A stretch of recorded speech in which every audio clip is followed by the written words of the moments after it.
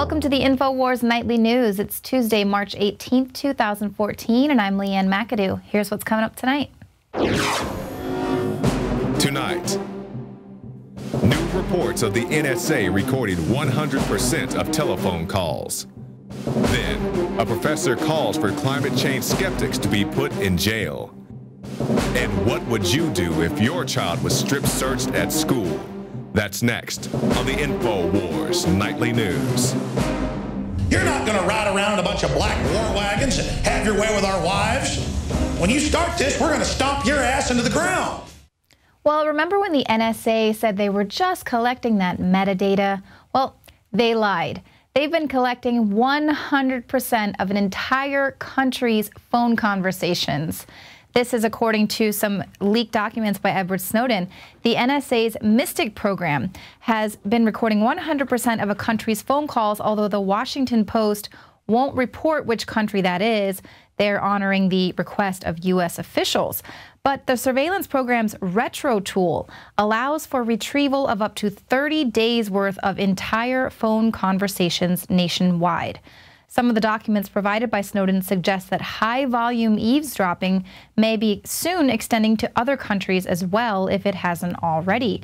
Based on Retro's internal reviews, the NSA has strong motive to deploy it elsewhere because Retro is uniquely valuable when an analyst first uncovers a new name or a telephone number of interest. It'll give them up to 30 days of recorded conversations in hand. The NSA can pull an instant history of the subject's movements, associates, and plans. And also, curiously, other U.S. intelligence agencies also have access to Retro. Now, of course, this Retro program includes sweeping up the phone conversations of Americans as well. And this is why these Snowden leaks just seem so fishy to me, because it's just this slow drip of information, and it's just sort of desensitizing us to the fact that we are under mass surveillance at all times. First, we learned it was just a small metadata collection, and now, as this progresses, we are learning that it's actually quite overreaching, and it's going to be now extending to other countries. It's collecting up, vacuuming up content of Americans' phone conversations as well. Total disregard for the Constitution. But that's why, you know, something's fishy with this Snowden leaks. It's just a little weird to me. It feels like it's a mission to desensitize us and to have us just accepting of our constitutional rights being violated in the name of national security, which of course is not to protect you or I, it's to protect the state. Now, another place where your rights, apparently I had no idea, where your constitutional rights do not apply, private schools. A mother testified in a federal court this week that school officials in Pennsylvania told her that they were within their rights to strip search her daughter, asserting that this girl doesn't have constitutional rights because she's in a private school. Now, this incident occurred last year. Officials ordered the girl to remove her shirt because they suspected she had a cell phone on her person. Now, such devices are considered contraband at this school, which is described as a cost-free, private co-educational home and school for pre-K through 12th grade students from the families of low income, limited resources, and social needs.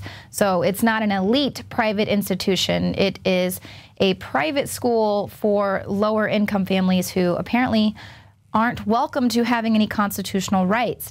Now, the court complaint states that the school's nurse touched her all over her body, including her chest, feeling for a smartphone. No phone was found.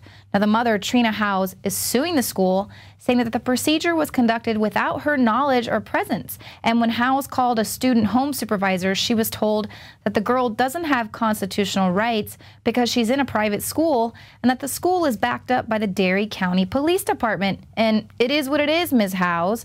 And we're hearing that a lot, you know, it is what it is. I'm the master, you're the slave. And these institutions are getting away with this action, basically just saying, hey, it is what it is. Now, Howe's complaint states that her daughter's rights under the 4th and 14th Amendment should ensure personal security and bodily integrity and freedom from governmental intrusion. But a local law professor questioned whether that case will succeed because the Constitution protects against government intrusion, but not necessarily against private citizens or organizations. So they are seeking in excess of $75,000 plus damages and attorney's fees. But you're going to be hearing of even more fines and jail time for all of you climate deniers out there if a professor gets his way. A professor at the Rochester Institute of Technology is calling for the incarceration of any American who actively disagrees that climate change is solely caused by human activity.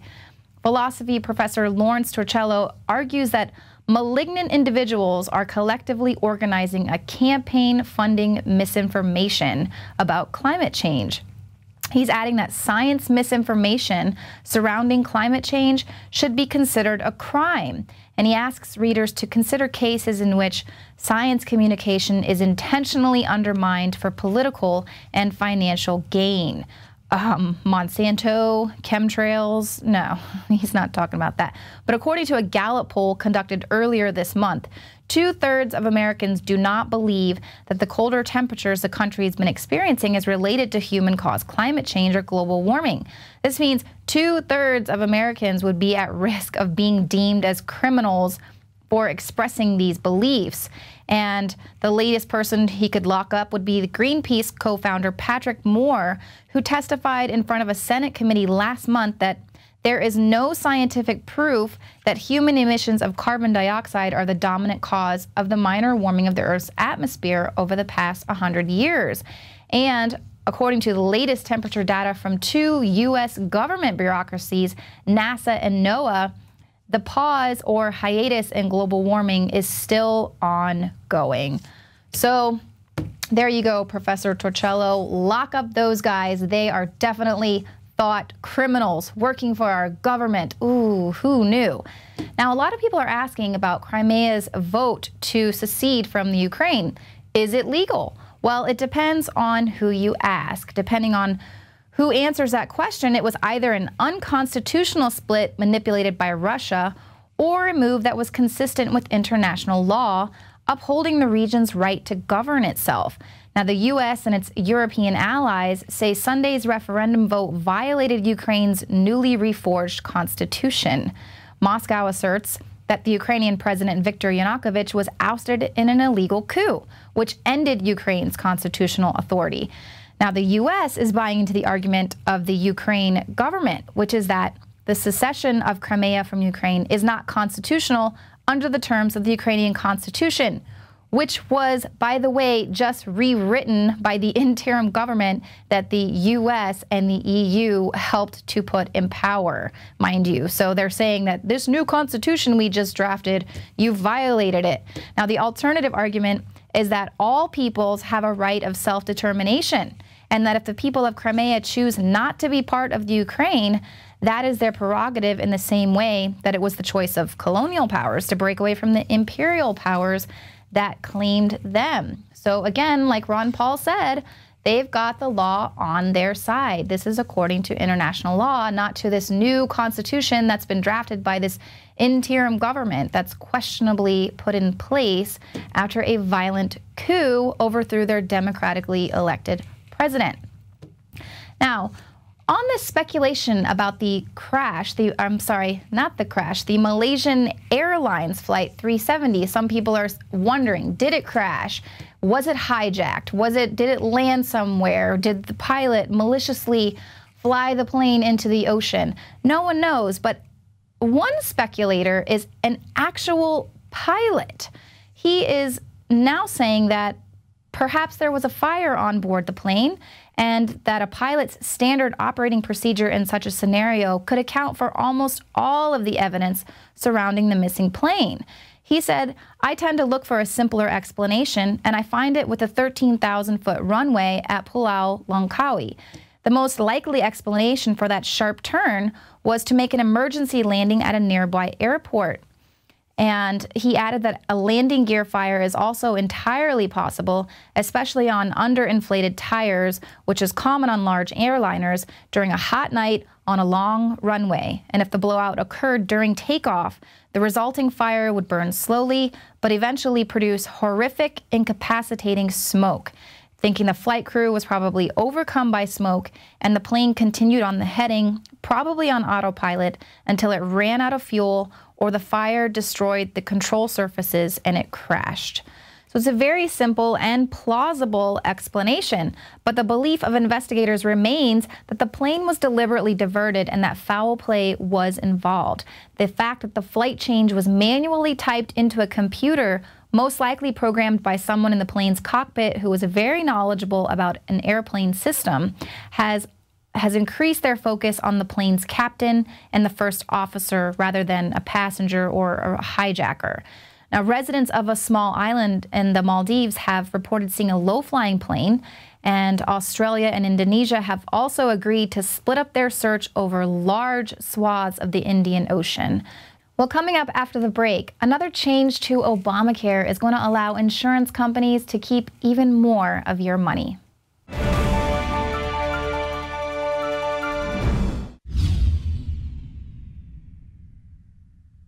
Celebrate the spirit of freedom and liberty upon which our nation was founded at INFOWARSshop.com. Molon Lave is ancient Greek for come and take it. This popular design combines both classic Greek Spartan imagery with modern M16 assault rifles. Now available in women's tees and proudly made in the USA. Celebrate the spirit of 1776 with the George Washington brass belt buckle or this incredibly sharp-looking 1776 hat. Badass. And be sure to check out the new arrivals at INFOWARS Life, where you can prepare your body to perform at peak levels with Survival Shield Nascent Iodine, Super Male Vitality, and Fluoride Shield. And wake up, America. Immune Support Blend is the healthy choice for the gourmet coffee lover. So get incredibly high-quality, freedom-based products and help fund the revolution at INFOWARSshop.com.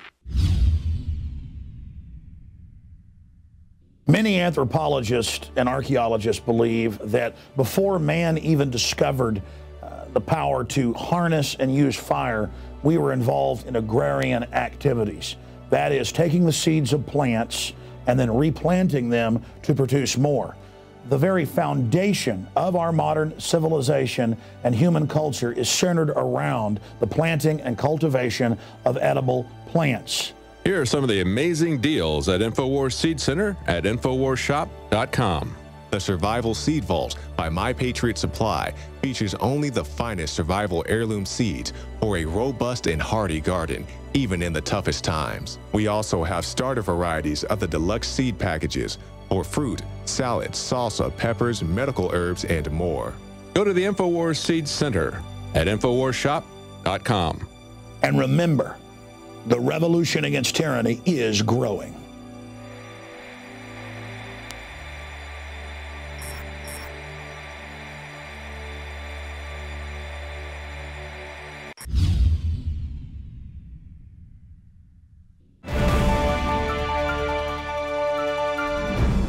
Well, today we're reporting on another young banker's suicide. This will be the 12th this year in the financial world and another connection to JP Morgan. This time, the latest death occurred on March 12th when 28-year-old Kenneth Belando was found on the sidewalk outside his 6-story Manhattan apartment building after he allegedly jumped. Now, before moving into his last position as an investment banker for Levi Capital, Belando worked as an investment banker at JP Morgan Chase. His brother, John Belando, also works at JP Morgan as an investment officer, and the New York Post stated that multiple emails by John Belando were presented as evidence during Senate hearings regarding the London whale trading scandal. Now, Kenneth Belando's death marks the 12th time this year that an employee in the financial world has taken his or her own life around the globe. Now, the fact that many of these suicides have been from leaping from buildings has suicide prevention experts puzzled. According to the chief medical officer of the American Foundation for Suicide Prevention, jumping is much less common as a method for suicide in general. So I'm struck by the number that have occurred in recent months in this industry. Now, police don't suspect a third party and haven't said whether Belando left a